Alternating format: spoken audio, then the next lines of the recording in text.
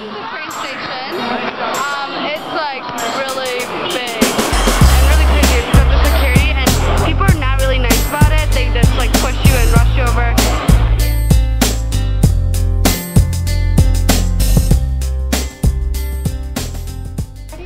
Okay, hello. Today is Friday, September 2nd, and we are on a train going to Xi'an from Beijing, and this is how it looks like. Okay, so let me show you around.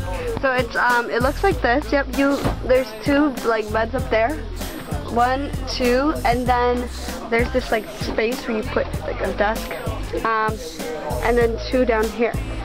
Okay, and there are TVs, except they don't work. Not yet, at least. I don't know. And like this place where you put some stuff, hanger.